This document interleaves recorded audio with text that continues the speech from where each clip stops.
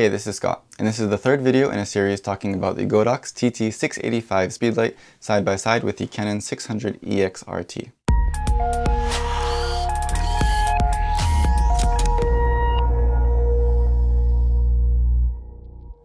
If you're new to this channel, thanks for watching. Be sure to check out my other videos and subscribe if you want to see more in the future. Thanks to Gear for supplying the Godox Speedlite and accessories for this review. I'll put their link down below, so be sure to check it out. I'll be putting it head to head with my own Canon 600EX RT.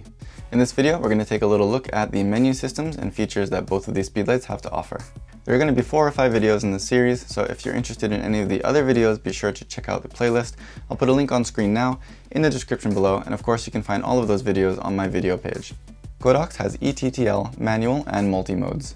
Canon has ETTL, manual, and multi-modes as well, but also has external M and external A, external flash metering modes. Since ETTL is so strong now, the external M and external A modes are probably not going to be necessary for most people.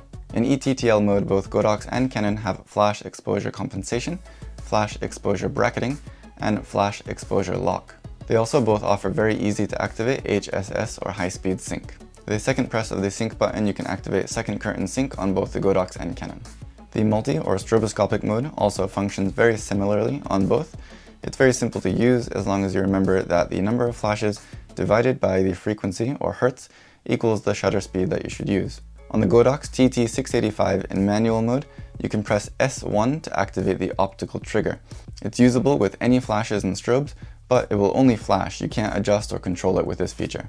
S2 will ignore one pre-flash before flashing. Canon can be controlled optically from other flashes, including the TT685, but there's no pure optical trigger like the S1 or S2 modes on the Godox, so it won't be triggered by non-compatible flashes or strobes. The Canon version of the TT685 is also compatible as a master or slave unit with Canon speedlights like the 580EX2, 600EX RT, and also Canon camera commanders like in the 7D. With compatible cameras, you also have the ability to control both of these from the back of your camera. The custom function menu on the Canon is a bit easier to navigate and understand, and there are a few extra features that are not available on the Godox, but I haven't found them to be anything incredibly necessary. Of course, there are tons of details I could go more in depth with, but for most people they're not going to be necessary, so if you have any specific questions, then please leave it down below and I will definitely get back to you. Once again, if you want to see the other videos on this playlist, I'll put the link on screen now, in the description below, or you can always find them on my video page. I'll also include the links to both of these speedlights in the description below, so be sure to check that out. Again, leave me any questions or comments down below. I'd love to hear from you. Give me a thumbs up if you like this video, and as always, thank you for watching.